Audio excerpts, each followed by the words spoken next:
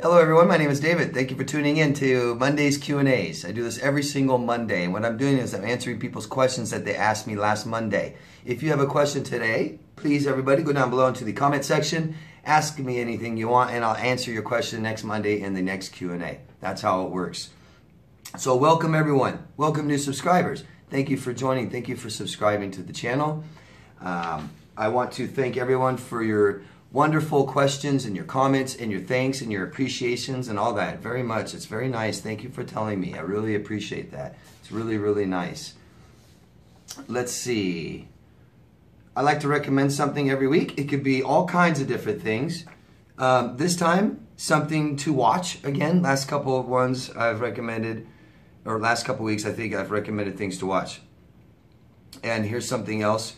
This isn't a healthy thing to watch or do or take and stuff, which I usually recommend, trying to get you guys on healthier paths and healthier roads.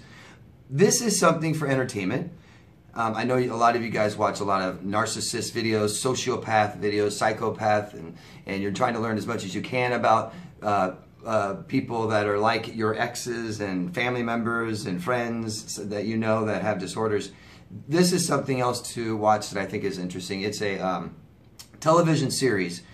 They're on their 4th season, and it's the series is called Animal Kingdom. Animal Kingdom. I think it's wonderful. I had somebody else turn me on to it, and I want to put a warning, triggers on there. There's all kinds of violence, there's sex, there's drugs, there's swearing, there's crime, and all kinds of stuff. All bad stuff. I like it because the writing is incredible. The writer has to know something about personality disorders. I've said this before, where I think the writing is so, it seems to be so disordered, about disordered people, about personality disorders, that I feel like the writer must have some knowledge in that area. And I feel this is the same. I feel the same about this. The leading character is played by Ellen Barkin, and she's amazing in this. I mean, amazing. She portrays a sociopath better than I've ever seen anyone on television. She is the sociopath.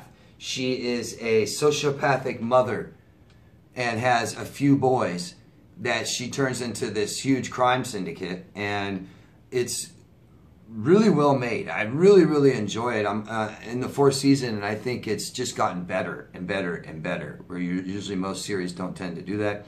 And they are just totally outdoing themselves every year, and I think that it's going to be around for a while longer still.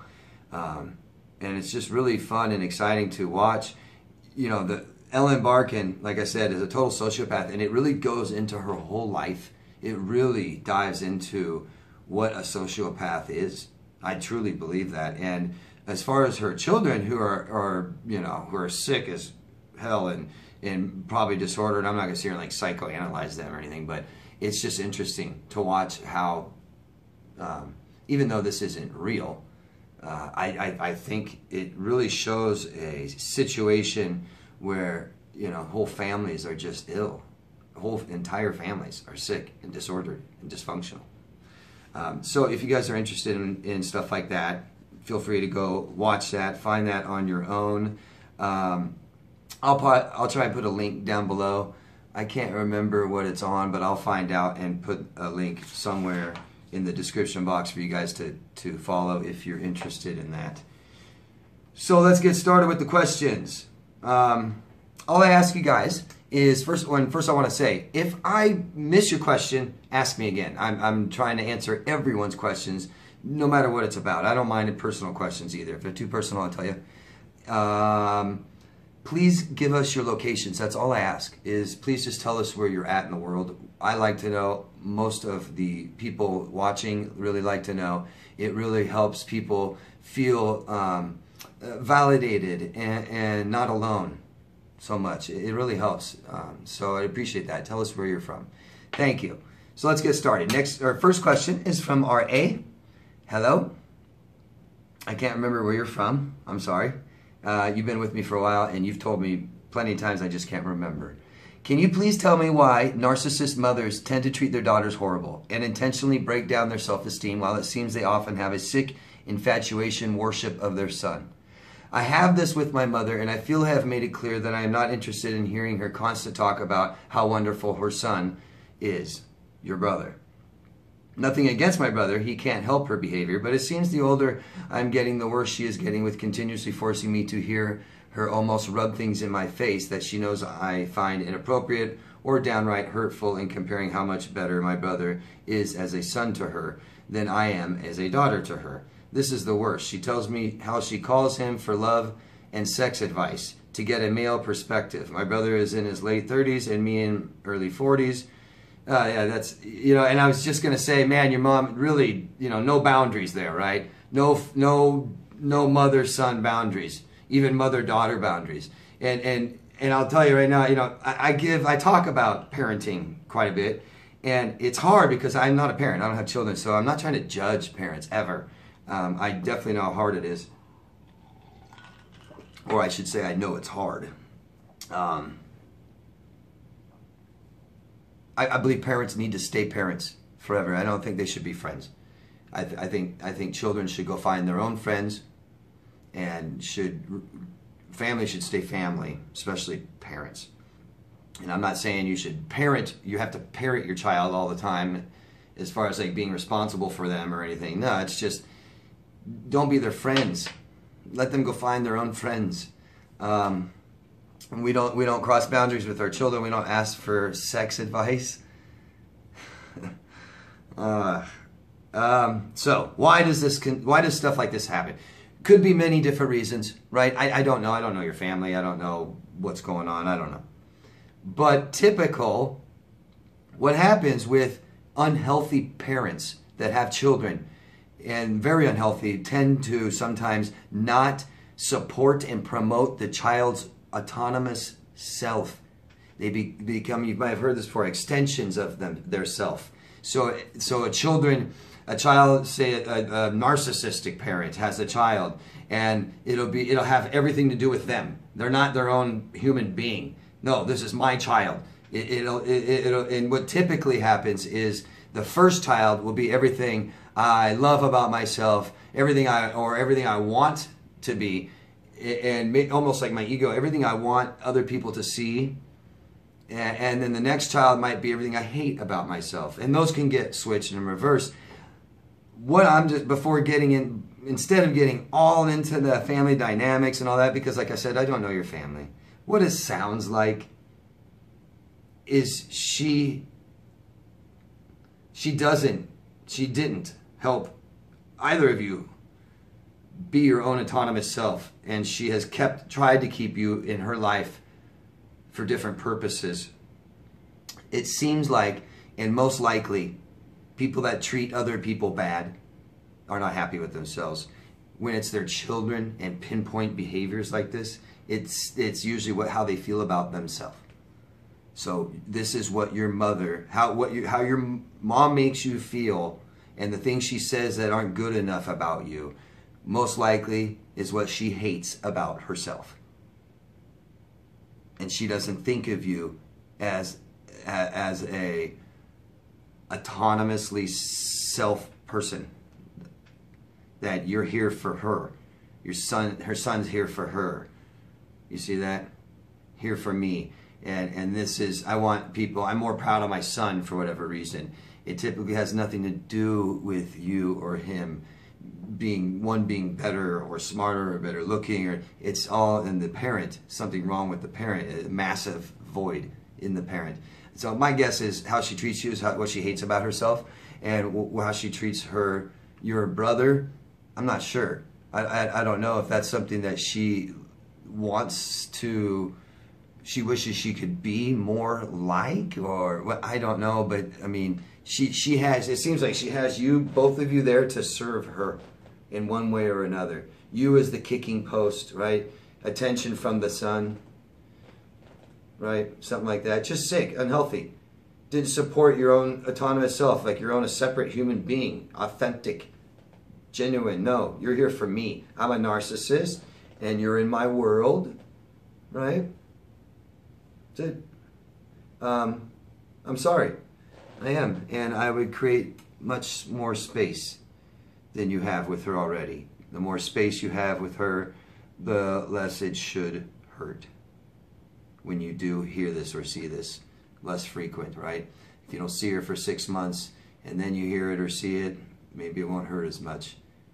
If you don't see her for a year, even less. You get my point? Who would want to be around someone like that? Treats you like that, makes you feel like that, especially your own mother. Not, I should because it's my mother. You shouldn't because it's your mother. You shouldn't take that. I wouldn't. I'd tell her, don't you ever talk to me that way. Why not? Try it.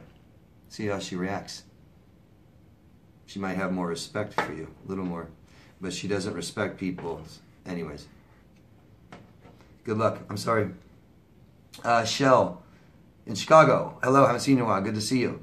Do narcissists like one another? If a narcissist finds someone who is a mirror of themselves, do they rejoice or do they reject? Well, that would be like the old connotations, or that would be the false sense of a narcissist, right? That they just love themselves so much and all that. No. Do they like one another? They don't really care for most people. Narcissists are like competition. You know, it's like two predators in the same hunting ground.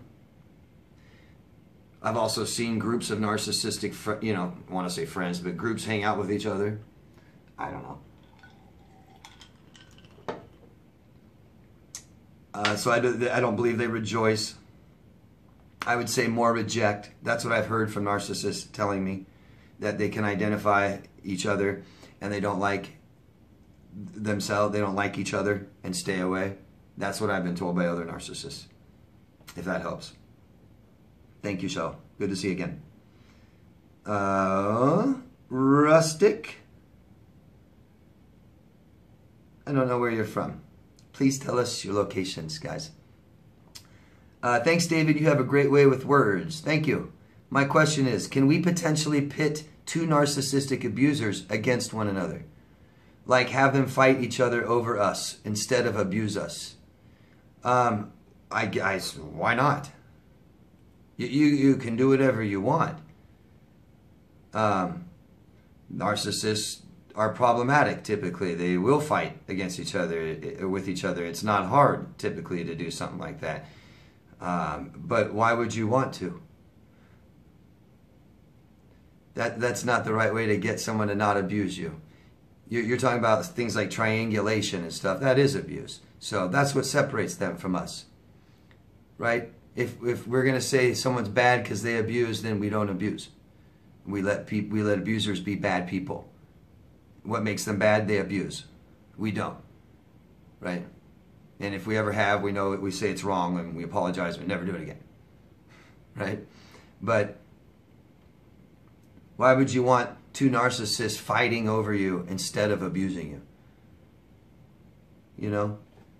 But yeah, of course you can do it. Why not? I don't see why you can't. You can do whatever you want. You can cheat, lie, and steal if you want to. It's always your choice. But I would recommend not playing around, not pitting or manipulating people, no matter who they are. It'll feel better. It'll work out better for you, probably. I hope I answered your question. If I misunderstood, I'm sorry. Just tell me or ask me again, please. Fit Mama Roberta. Hello. Good to see you.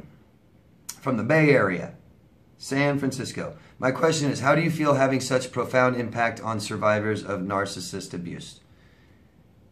You have taken your story and experience to help others. Total gratitude for your work. Thanks again, David. Thank you. That's very nice to say. You're so nice, so supportive. Thank you very much. It feels great. Of course. Yeah, of course. I don't make money doing these videos and stuff, so I do it to feel like making the world a little bit better place, right? I hope. Thank you very much. I appreciate you. And you said also, I love doing my hair and nails. I recently started face mask and deep conditioning. Planning spa day soon. Awesome suggestions. Oh, thank you. Good. Good for you. I love it. I love it. I love it. Everything you're doing, you're building up your self-worth. You're going to be worth so much that narcissists will take one look at you and be like, nope, way over my head. Too much for me. Worth too much for me. I can only find people that have low self-worth. Not her. Good job. Thank you for what you said. Thank you for your support. And thank you for letting people know how well you treat yourself now. 2018 music. That's it. Does narcissism run in families? Sure. Yeah, it can. Definitely. I mean, this is cycles. This is cyclic. Think of it as, like drug addiction in families. Anybody of you know drug addiction in families? It tends to cycle itself. Alcoholism, big time. You got the alcoholic grandfather, the son, and the grandchild. Each generation, maybe the male will be an alcoholic, right? Or maybe one of the boys won't be an alcoholic, but marry an alcoholic and have an alcoholic child. And it can be similar with narcissism. And you said, does narcissism run in families? That's a different question. And I don't know how much narcissism runs in families as much as narcissistic personality disorder might. Where you got the father is a narcissist and the daughter ends up marrying a narcissist and maybe has a narcissist son and stuff like this. That's common because this is just unhealthy behaviors of people that can't take care of themselves very well. Can't give themselves what they need, can't provide, very dependent on people and things and addictions, and it's just sick. It's unhealthy. It's the product. NPD is a product of this, of abuse and neglect and stuff like this. So it's going to be very cycled, Parents only teach their children what they learn. And besides abuse and stuff, what neglect is you aren't being taught what you need to know in life, because most likely your parents weren't taught to by their parents, and their parents weren't taught by their parents, and their parents weren't taught by their parents, and we've got to break the cycle. You see? And a lot of you now are doing that. A lot of this information wasn't out there, a lot of help wasn't available, and so this information is helping you realize that there's a problem that's probably been going a long time in possibly many generations in your family, I would imagine. Because it doesn't make sense. It's not very common, that's for sure, for really healthy parents to raise narcissists. It just doesn't happen. I can't say it doesn't happen. It can't be common. This is unhealthiness. That's it. A child is 10 times more willing or able to be a narcissist if their parents have a drug addiction or they fight all the time and cheating and not home and, things like this. Just, yeah. I hope that makes sense. So does narcissism run in families? I would have to say absolutely. It can. Yeah. It doesn't mean it will. Doesn't mean it has to. You could have, I've seen two really good people raise a narcissist. They just didn't know what they were doing was wrong. Just not good for the child. Hope that makes sense. Anna from Paris. Hello, Anna. I found that it's very difficult to help victims of narcissistic abuse even to open eyes. Not even speaking about escaping from the toxic relation. The only thing we can do is to remind them who they are. Maybe I'm too empathic, but often I feel the need to help the victims as I suffer a little bit with them. Do you have any idea how we can remind to people who they are and what they deserve, especially when it's difficult because of isolation? It's so difficult, Anna. It's so hard. And if you're just asking me, what can you do for a victim who's being victimized, to show their self-worth? For one, tell them. For one, give them a little time of your time. Sure, things like this, you can do that. It's so difficult. It's so difficult. There's such a fine line between helping somebody and enabling somebody. And when it comes to self-worth and shame and things like this, we can't just tell somebody. We can't just tell somebody you shouldn't feel ashamed for that. You're not a bad person. They shouldn't have said that to you. They shouldn't have done that to you. Things like this. You can't. This is stuff we have to work through. Somebody being victimized, presently being victimized, I don't know how they can, how can you cheer them up and just tell them their worth is up here, when the person they live with tells them their worth is down here. How are you gonna, you can't counter that. You know how they do it? They leave. They gotta leave.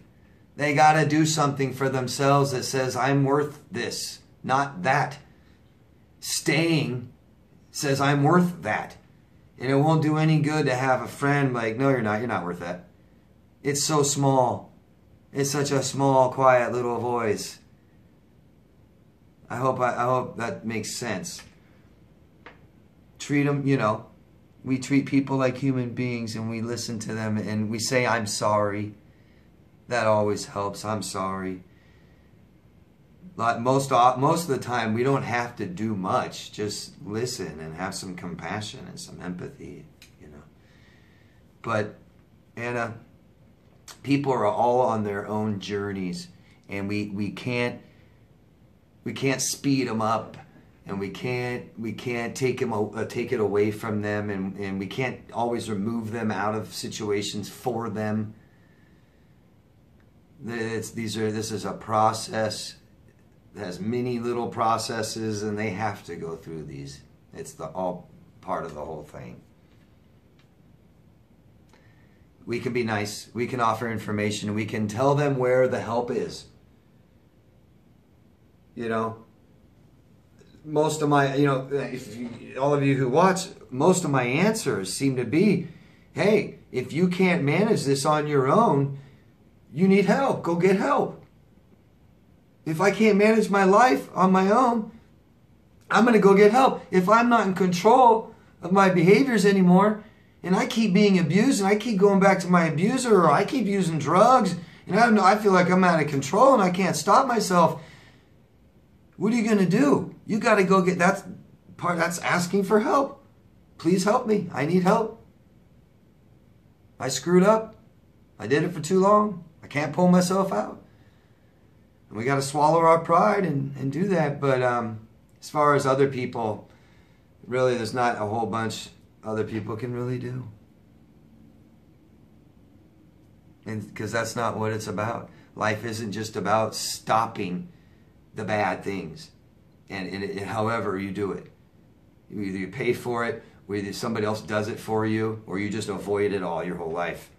We got to learn. We got to go through these bad things, and we got to learn why and what to do, and then we learn how to avoid them. That just means we don't need to do them anymore. But I'm telling you, a lot of these bad experiences most people go through, they needed to, obviously. If they didn't need to, they wouldn't go through them anymore. That's why people don't go through them. They don't need to. So it's hard to watch. I know it is. But Anna, as you get better, as you become healthier, and you realize that, hey, I went through this experience. Yes, it was horrible at the time. I'm safe now. I'm okay. And so will other people be okay. That helps stress you less. And also, if we can't help people and stuff, we shouldn't be around them too much. I mean, like my job, if I can't help a client, then I'm going to tell them. I'm not going to keep trying and keep trying and keep trying. If I can't and they're too much for me, or it's beyond my scope or practice or whatever, then I tell them that, here's where the help is. But I can't just keep them around and keep stressing myself out. See? And we shouldn't either. If there's people that are being abused, we may not want them in our life, because they're making a choice, whether they're conscious, aware of it or not. They're making a choice, and they can make it stop, typically. Okay? Hope that makes sense. Thank you. Renee, don't know where you're from. Please give us your locations, please, guys. What happens when you take something from a narcissist that they really want back? How do they usually react? They scream, cry, and hit you and take it back, right? Like a child. Really, narcissists are immature, underdeveloped children. So quite often they act like immature children. What is rage? What is, it's a temper tantrum. When they were children, they fell on the floor and they kicked around in circles and screamed and cried, Now they go, oh God, I want it, give it back to me, it's mine. That's what they do now. They act a little bit older. I don't know. I know some narcissists that'll smile and just go, okay. And then they'll secretly ruin your life behind your back. So, we can't narrow down exact, precise behaviors in groups of people. That's it. Doesn't work. I hope that makes sense. That would be an interesting project. Secretly take things of narcissists and show that you have them and see how they react. Thanks, Renee. And I'm going to stop part 1 here and continue part 2 in a few minutes. Thank you all very much. If you can help me, what I'm trying to do is just offer information for people out there who have been abused or are being abused. And if it's not my information that helps them or saves their life, hopefully it points them in the right direction that can. So if you can just help me, guys, all I'm asking, push a couple buttons. Like the video, dislike the video, tell me why, ask a question, subscribe to the channel, share this video with somebody else, post it on social media accounts, groups and forums, stuff like that. Really, let's look out for ourselves. Let's look out for each other, all right? That's what you can do. I'm often asked, what can I do to help other people? Stuff like that. That's what you can do, okay? Thanks, guys. Love yourself first. I'll see you in part 2. Bye.